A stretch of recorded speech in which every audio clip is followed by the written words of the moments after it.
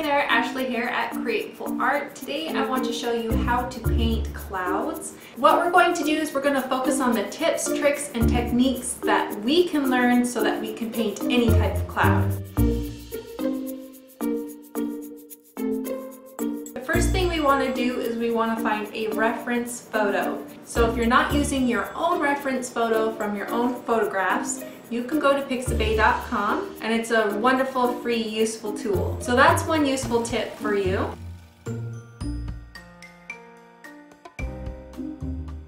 So I found this gorgeous photo of some clouds.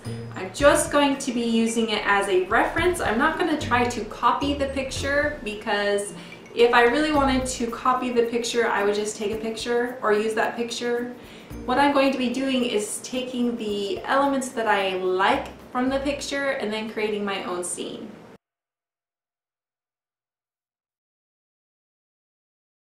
This is a wonderful book on clouds and skies. I will put a link in the description below to this book.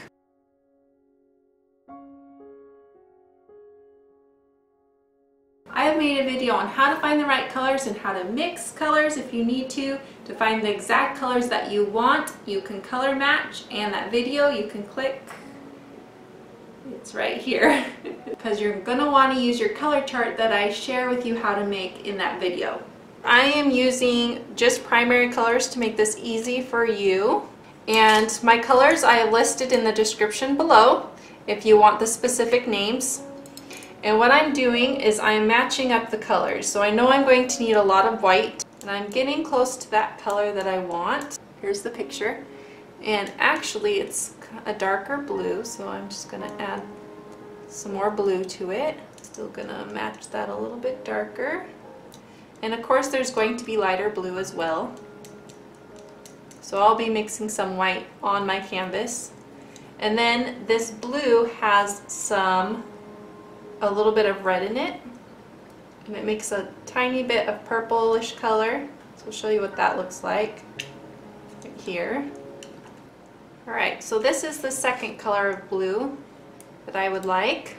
And then as we get lower, there is an orange and yellow in there. So I'm combining my yellow and my red and white. And then what happens is it goes to the yellow side. So this starts moving into the yellow, and it's very, very light yellow. So I'm adding white. So these are the colors that I'm going to be using. I'm not going to be using these ones purely on my canvas. I'm going to be using these.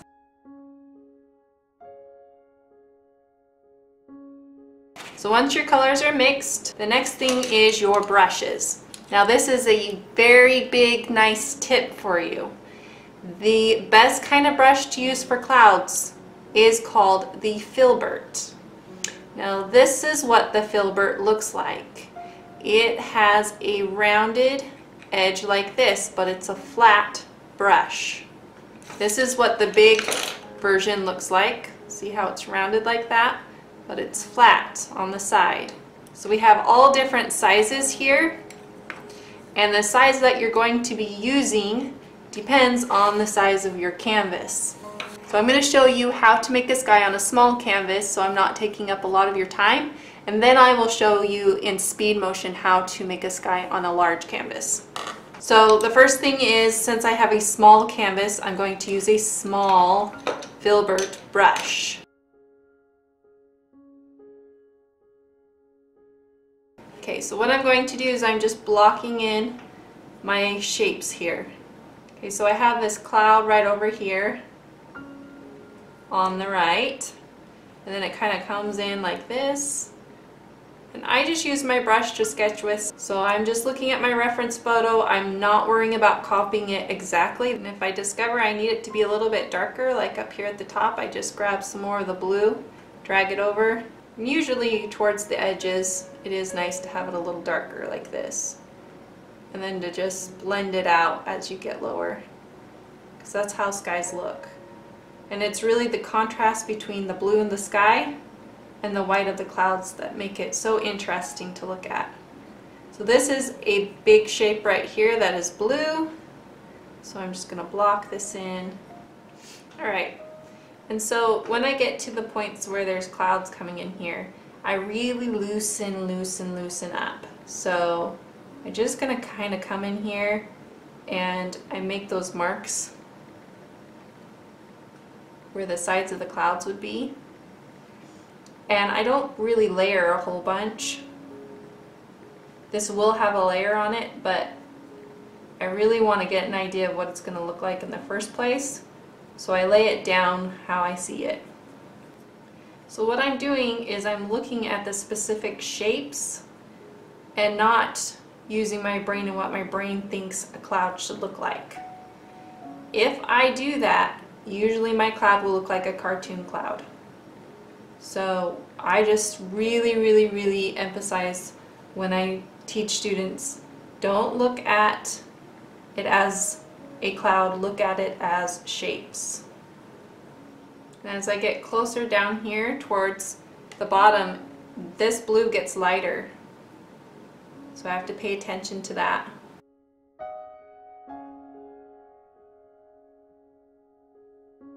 The light shining on it is going in this direction, so I'm just going to help it when I go and lay down that light to kind of remember that that's there.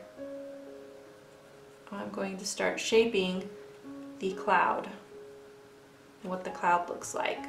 So I'm dipping into that cloud color, which is actually the gray color, and adding white to it to lighten it where it needs to be, and then leaving that white edge. And I want you to notice my brush strokes. Okay, what are my brush strokes? Well, for one, I'm not using my whole arm. I am just using my hand, actually my fingers, not even my wrist really, my fingers, in a motion kind of like this, in a round, circular motion. And the reason why I'm doing that is because that's the way I see the clouds. They're like little circles on the ends. And then when it's time to be wispy, I start being wispy with my brush strokes. Okay? So I follow the texture of whatever it is that I'm painting.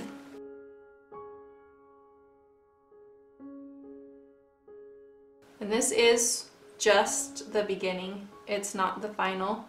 So anything I want to change specifically can be changed, and it's no big deal. So I'm getting down this dark area right here, and I'm using my darkest blue color, my gray shade blue, and I'm coming in here and I'm going to lay out where this light is going to come in. And I'm following the shapes of the clouds. And there's this big shadow right through here. And I'm not necessarily going to make it look exactly like that because it does draw your eye to it a lot. So I'm just going to make it a little bit less noticeable. Since I get to be the painter, I get to choose instead of being a photographer where I can't. So that's what I love about painting. Okay, so the white edges of the clouds, I'm going to just leave them white from my canvas, but of course I'm going to go over those with white.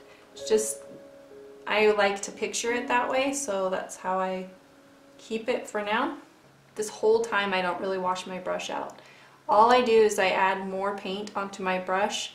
The time that I will be concerned about washing my brush is when I'm adding some yellow. I like how the colors blend together so that it makes it look more realistic. So I just keep the on, and sometimes I'll wipe it off like this and just have a little color. But you'll notice that you see like a lot of the different sky colors in the clouds. So keeping that on there is a-okay. It's awesome. There's little pockets of white in the clouds. Doesn't really necessarily matter where I stick them because this is a painting, but I just want to make sure I have them there. Okay, now I'm going to bring that color over here, shape out this cloud, and I'm leaving that bottom right there with the white.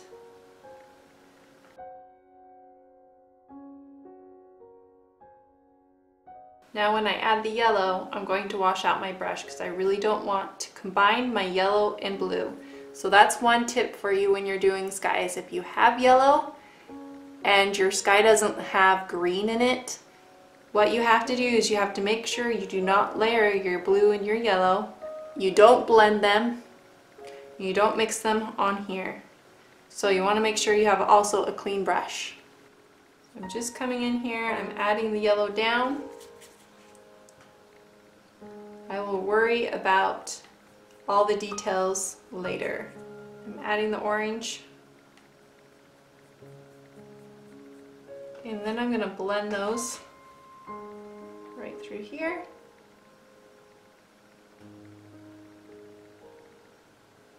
Making a gradient type effect. I'm going to grab some white and I'm going to go in that ray motion.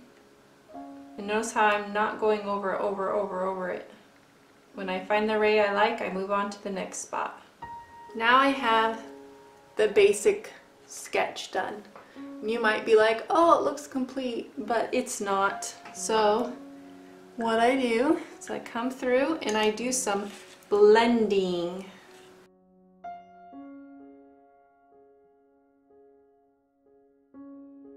Now I'm going to add white in the white spots above it, and I'm going to do some blending.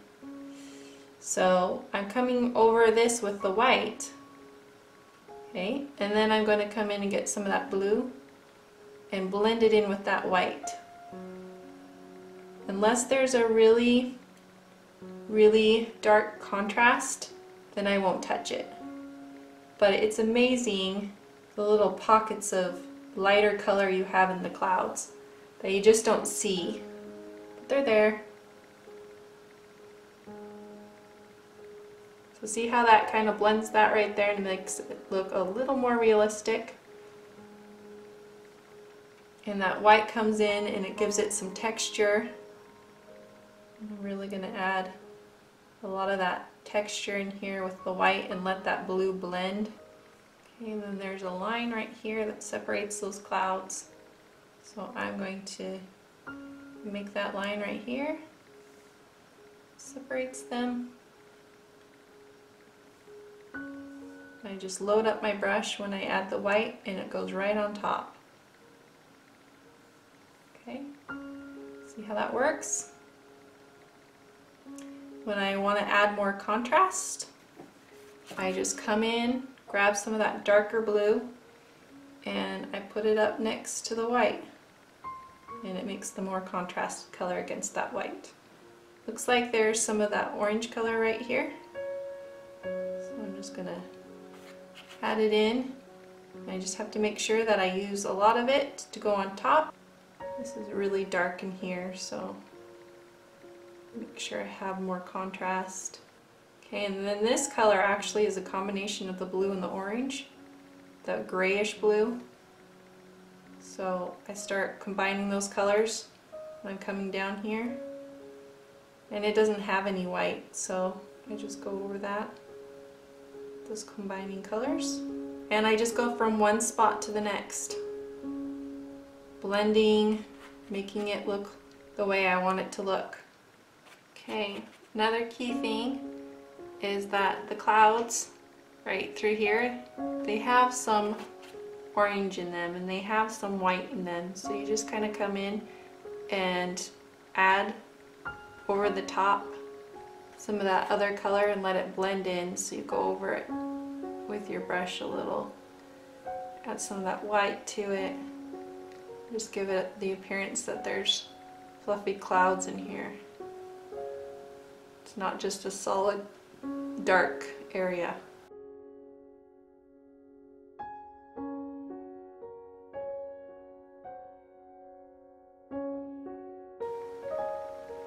Okay, and then over this area, that dark area, these clouds are that dark orange color. You just come in and you add them over this and it looks like clouds wherever you add those in that cloudy type motion. And the more contrast, the more closely it'll look to the sun. The less contrast, the further away it is to the sun. So right here I'm not going to add a whole lot of contrast. There's some clouds back here. Okay, and then I come in with my white and I make this a little stronger as far as the white, and let the yellow and the white combine as we paint over it. Okay, and then there's a lot of contrast in a couple of the areas on here that go over that shine. So now I'm just adding this last contrast. This is the darkest color, and I'm coming in and I'm giving it the pockets of dark that are in between those clouds and adding that contrast that needs to be there.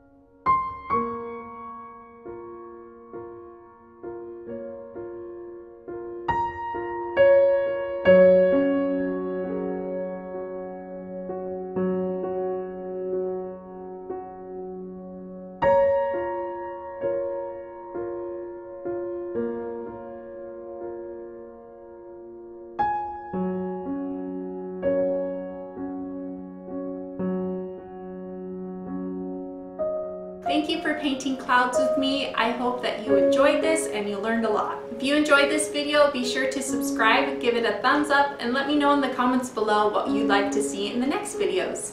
Thank you for enjoying your love of art with me, and I will see you in the next video. Bye!